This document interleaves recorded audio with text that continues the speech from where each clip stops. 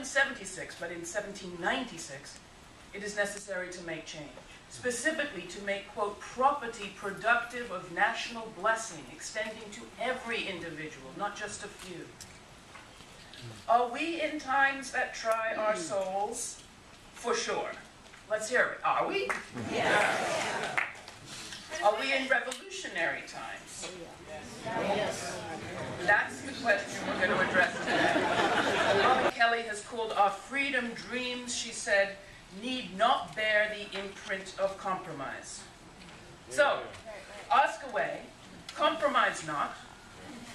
To address all of this and more, we have Richard Wolff, Professor of Economics Emeritus at the University of Massachusetts Amherst, visiting professor at the New School Graduate Program, author of many wonderful books, including Democracy at Work, A Cure for Capitalism, Occupy the Economy, Challenging Capitalism, and Capitalism Hits the Fan, the global economic meltdown and what to do about it. He also hosts the wonderful weekly economic update on WBAI-FM in New York.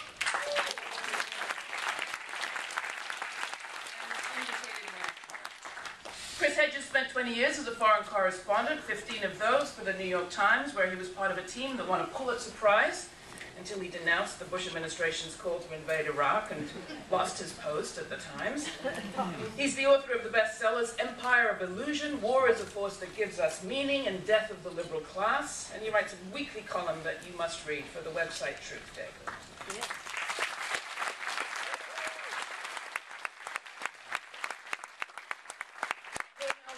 Called himself a blues man in the life of the mind. Professor, now at Union Theological Seminary, he's best known for his classic Race Matters, Democracy Matters, and his memoir, Brother West, Living and Loving Out Loud. He appears frequently on many programs when they let him, as well as on his dear brother Tavis Smiley's PBS TV show. He can be heard weekly with Tavis on Smiley and West, the National Public Radio program distributed by Public Radio International, and I believe also heard on WBAI. Thank you all. We will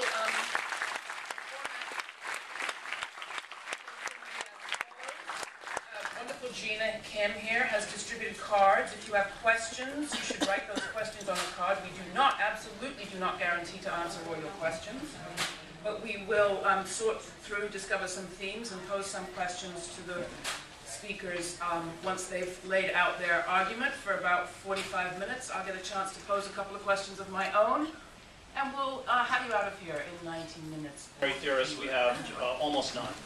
Paine may be the only one. In many ways, he was the first intellectual in the sense that he never tied himself to a political party. He was always in opposition to power. And I thought I'd open the discussion with Rick and Cornell by highlighting some of his major strengths, ones that I think we can learn from. The first would be that Paine, in a way that many of the four figures of the revolution were not, understood the monarchy, understood British power. He didn't come to the United States until he was 37. And part of his job, in common sense, was to explain the structures of power to the colonies. Who didn't understand them. Even figures like Benjamin Franklin, up until the very last moment, wanted to build a rapprochement with the king. And Paine, it was part of Paine's job to explain why this wasn't possible. And I think one of the things that I think all three of us probably feel, and I'll stop in a second and let you both address this, is that there has been a misreading on the part of the American left, and even among the progressive community, of the structures of power, and for that reason, it has rendered us impotent. We have effectively been channeling our energy back into a dead political system. I wrote many of Nader's major speeches for him in the 2008 election, and going back to 2008, there were a lot of people at the Left Forum who had drunk the Kool-Aid for Barack Obama. And I think that that was because they had been diverted quite effectively into the personal narrative of a candidate, which is irrelevant in terms of understanding the mechanisms of power. And just as Paine understood that the imperial power of the British had essentially blinded itself, that its hubris made it incapable of listening, which is why you had one of the largest armadas, 350 ships sent on New York. I think we are at a very similar moment as well. And maybe begin, Cornell, with you and talk a little bit about that idea of structure of power. Yeah. Did you want to say something, Brother Wolf, before I say something? Okay. I think for me, it's not just a question of that structural power. It's true that Thomas Paine comes at 37 years old to the New World and already has a critique of not just good and bad kings, but of monarchy as a whole. So he's talking about a structural, systemic analysis that most of the Americans at the time had not moved toward. That in 1776 there were over 400 pamphlets published. The one pamphlet we still read, Common Sense. So there's a number of voices being lifted. But here this 37-year-old who arrives lays bare this critique of the structural power. But keep in mind who he was. His father was a Quaker. He inherited a fundamental solidarity with the downtrodden, with those who were excluded. That he was willing always to cut radically against the grain, and his conception of himself at 37 was he was going to die, or he was going to be willing to die, ensuring that he would act honorably, think critically, that he would be willing to sacrifice his popularity for truth and justice, and would always fuse with other folk on the ground in grassroots movements. And so even as he lays bare this critique of structural power, he has a conception of himself that is Quaker-like. I mean, he was not an atheist, he was a deist. He hated organized religion, he hated dogma, especially religious dogma, but also ideological dogma, and viewed himself as first and foremost a member of those /known called everyday people. He was a commoner to the core, and he engaged in a revolutionary act in how he wrote, not just what he wrote, because how he wrote was a critique of the pomposity and the obscurity of the Latin, Greek, obsessed language of the Edmund Burkes and others. That he was going to speak a language that was so clear. He said, I want to write as plain as the alphabet for common folk because I come out of the common folk. So that was a revolution in form and style. And it was the first time that folk who hardly could read at all could be read to and get through a language that was part of their colloquial style. That was part of how they communicated. Going back to the artisanal class, he was not working class, he was an artisanal class in Thetford Village there in Norfolk, but he fundamentally identified with the common folk. What we don't have today is, we don't have intellectuals. He was the first American modern intellectual unconnected. No doubt about that. What we don't have today are intellectuals who have not been seduced by the professional managerial carriage and the subculture of the university, who are fundamentally committed to the plight and predicament of commoners, everyday people, working people, poor people, and view their calling, not their career, as having an organic connection with their struggles, no matter how strong or no matter how weak they are. Now, there are some intellectuals that do that, fewer and fewer and fewer. Why? Because what Thomas Paine didn't have to deal with is the backdrop of impending ecological catastrophe, the backdrop of possible nuclear catastrophe, the fashionable character of being cynical and despairing even as you are highly professionally approved and recognized. The sipping tea in the cafes with a sharp analysis, but no willingness to pay a cost, no willingness to take a risk, no willingness to cut radically against the grain. And of course, he dealt with the consequences. You told me he died right here in Greenwich Village, 72 years old, 6 people at his funeral, 2 of them black, because that critique of African slavery, the first piece he wrote in March of 1775, was real. That led toward the founding of the first anti-abolitionist society in the New World. He was fundamentally committed to a critique of white supremacy, very rare oftentimes among highly visible white intellectuals. Brother Chris is rare. Stanley Rauner is rare. Rick Wolf rare. Eric Foner rare. We can call the list because the list is so short. Pick up on something that Laura just did. When Laura was still speaking before we started, she asked how much change was needed, or some words to that effect, and it was a strong, clear statement, yes. And she asked about revolution, much less strong, much more wobbling. Now, Tom Paine is exactly about that difference. Just as the name of this conference, the name we chose for this conference is Reform and Revolution. Faced with a situation that's becoming more and more unequal, unfair, unjust, and intolerable, what are we going to do?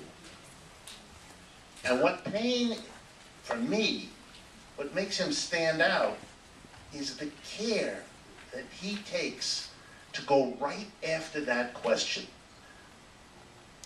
And the way I hear it is this. We now face, he says about his time, more than enough evidence, decade upon decade, of accumulated outrages, injustices, attacks on our freedoms, our rights, and our security. In a sense, we've tried to address this one and that one, to work out an accommodation here, to get a reform over there. We've been there, and we've done it, and it hasn't worked. And we gotta face that. We can't make reforms most of the time because the power structure arrayed against us blocks us. But even worse, when occasionally we get a reform, that same power structure, having lost the effort to block it, now goes to work to undo it, to reverse it, and to go right back to where they were. Therefore, the conclusion Paine reaches and tries to teach the American people then is the same one I think many of us want to teach now. You've got to change the system. Not because it's an alternative to achieving reforms, but because changing the system is the only way to make a reform that's durable. Revolution is the way you complete the reform process, just as it's the condition for the reforms you get to last and to mean what you wanted them to mean when you fought for them. That's why the word revolution rang in Paine's work so powerfully. It's a big change. Not this, not that. We have to say to the King of England, go home. You're out of here. It's over. That's right. The British Empire, hundreds of years of dominance. We quit. We're gone. You're out of here. A powerful ending of the colonial relationship that gave this country its modern birth, its whole history. An amazing thing to say to the people to separate. And yet, aren't we in the same? Isn't that the legacy for us too? To finally say, and let me pick up on one theme here, because I know many of you have encountered references to, or if you have a lot of time, you've read the book by Thomas Piketty. A lot of time, it's 600 pages, it takes a long time. And he's a good economist, but as a writer, not so much. Yes, it's in our profession, that's absolutely normal. But his point is the same, isn't it? He says he studied capitalism for 250 years. He and his colleague Saez in California at Berkeley are the go-to statisticians to understand the distribution of wealth and income in the world these days. And his conclusion in that book, Capital in the 21st Century, is that capitalism inherently, anywhere and everywhere it has been established, produces as its inherent tendency a growing inequality of wealth and income. Periodically, he points out, people get so freaked by this that they push back. And we have a reform. And then as soon as it's over, the same capitalism undoes the reform. And we all know that, don't we, here in the United States? Because the last 40 years is the undoing of the New Deal. There it is, again. And so Paine comes to us, and when Chris said to me initially, let's start with Thomas Paine, now I see what was in his mind. He is teaching us, you got to have the courage to make a systemic change. You've been to the reform table. You've tried it repeatedly. You have to learn the lesson. We are at the stage of taking a major new step. So of course we're a little nervous, as your hesitant comments to Laura indicated. But the logic now is something we can understand thanks to Paine's pushing through the way Chris and Cornell just said. I think the thing about Paine that's also very important, and Cornell alluded to this, is language. What the linguists call mutual knowledge. And Pinker has written, Steven Pinker has written about this, that language is a vehicle by which reality is filtered through to you. And part of Paine's power, which is the power of all great revolutionary writers, is that he utterly upended that language to the extent that he redefined terms like democracy. Democracy was a pejorative. Republicanism, or the republic, was a pejorative. And Paine reclaimed those words and gave them a new definition. The other thing, which Cornell also mentioned, which is important about Paine, is that he spoke in the language, or he wrote in the language of everyday people. Now, that, as a writer, is deceptive, because it's actually extremely difficult. Orwell mastered that capacity. Orwell once said that, you know, as a writer, I want to be that clear window pane by which people can see through. And Paine did that. And when he writes his response to Edmund Burke in The Rights of Man, he goes after Burke's very florid style. And I think language, and I'll want to raise this with both of you, is extremely important because we live in a society now where those who have power have created specialized vocabularies that shut the rest of us out. Economists have been particularly good at this, but just about the technocrat, and we are ruled by technocrats, has created a specialized vocabulary that those of us on the outside are not able to penetrate. And that becomes a kind of barrier in terms of our ability to exercise our rights as citizens to influence power. And Paine understood that extremely well. And it's why his writings were so effective. He's an incredible writer. I mean, Common Sense is arguably one of the greatest essays in English. When he writes The Rights of Man, especially the second part, and it becomes extremely important because in that second part of The Rights of Man, he actually outlines the whole welfare state. And the Pitt government goes nuts, William Pitt, and they pass the Two-Act Law, which bans, just as we see in the wake of the Occupy movement, bans large public gatherings, makes it a lot easier to prosecute people for treason. Paine himself is tried for sedition and has to flee to France. I mean, his amazing life. He ends up as one of 2 foreign delegates in the National Convention, stands up and opposes the regicide of Louis XVI. The Jacobins turn on him. He ends up in prison.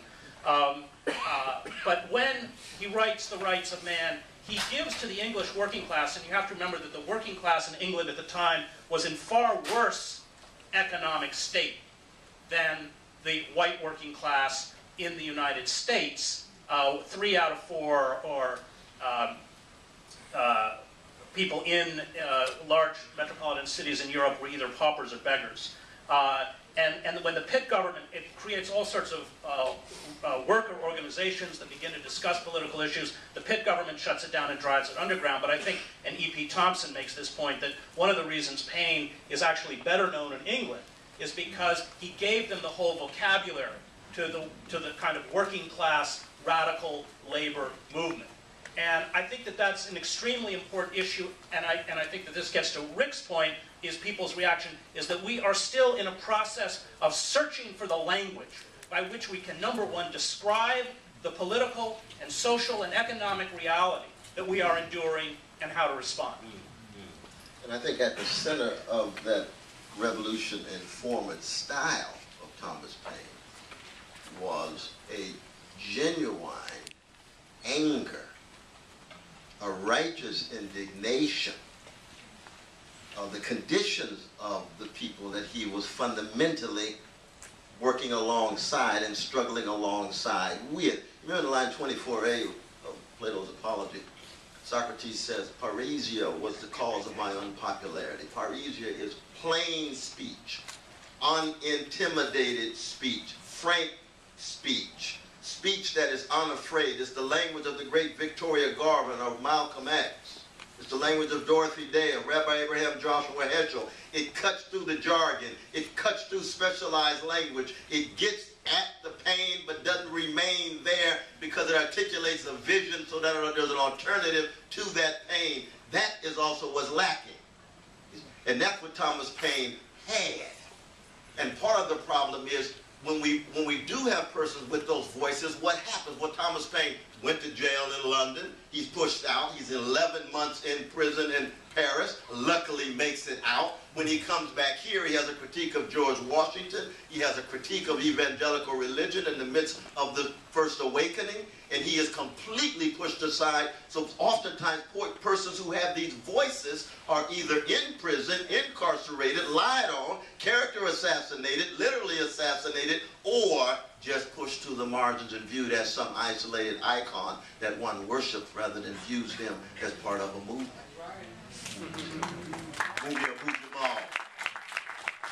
Oscar Lopez Rivera. We go on and on and on in this regard, you see. So the challenge is, how do we build on Paine's example, but we're living in a much more crypto-fascist state than he was. That's the lesson of Brother Mumia and others. Those who raise their voices, national surveillance state, the national security state is on you. The spies are operating. Folk on the inside, your friends who you thought you could rely on, no, not at all. They're cowardly. They're too conformist. They're too complacent. Who do you rely on then? That's what Thomas Paine was wrestling with most of his life. He dedicates one of the texts to George Washington, right? Next thing you know, George won't get him out of the clinker in Paris. He's living with James Madison in Paris. Then the critique of George Washington is so devastating. George Washington is the icon. When he comes to the state, they won't touch Thomas Paine with a 10-foot pole because his critique of George Washington is so unrelenting, he has pulled the cover on the demagogue. Nobody talks about George. He chopped down the cherry tree. Here, let's be clear. All the people who turned against him along the way, the vast majority of them, we don't even know who they are. What survived was what this man wrote. And it didn't just survive because he was a great writer. He was. And it didn't just survive because he found ways of changing the meaning of words that brought people alive. Incredible skills. Chris is right. One of the great writers, particularly the great writers of revolutionary literature. The reason, though, he survives is that it's the same question. And when you begin to look, as Chris and we did, for what we could build a lasting conversation around, we found him because he addresses the same issue. What is to be done, if I could borrow the way another important leader posed the question, what is to be done? This is his recognition. And I think we ought to be, for a moment, proud that the United States produced such a person. Proud that we generated someone who could pose the reform and revolution question so dramatically that even though his coming down on the side of revolution, which frightens so many people, returns now to something we want to talk about and that we want you to return to read and learn from, as we have, because there's lots of very powerful insight in there about what it is we face now. And we do in this country face now an extraordinary structure that has done the things that were so upsetting to Paine. One example that was referred to by both of us, all of us. Democracy in those days was a word that was akin to chaotic, disorganized, messy, ineffective, negative. Right? We live, in a sense, in a bizarre reversal. Now it's the holy of holies. But it's all a fake. We celebrated democracy the way we celebrate cowboys in the old days. A complete fantasy, a make-up, so that we can indulge this desire. As an economist, I keep saying this, and I know some of you heard it from me before. We go to work, we spend 5 out of 7 days a week at our jobs. And when we go to work, which is where we spend most of our adult life, we enter a place in a capitalist society that is the absolute opposite of democracy. A tiny group of people, major shareholders and boards of directors, 25, 30 people, make all the decisions that thousands of employees, not to speak of the communities where these employees work, have to live with.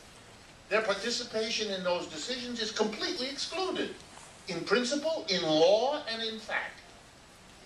So we spend most of our adult lives in an institution that is fundamentally undemocratic, and pretend we live in a society with a fundamental commitment to democracy.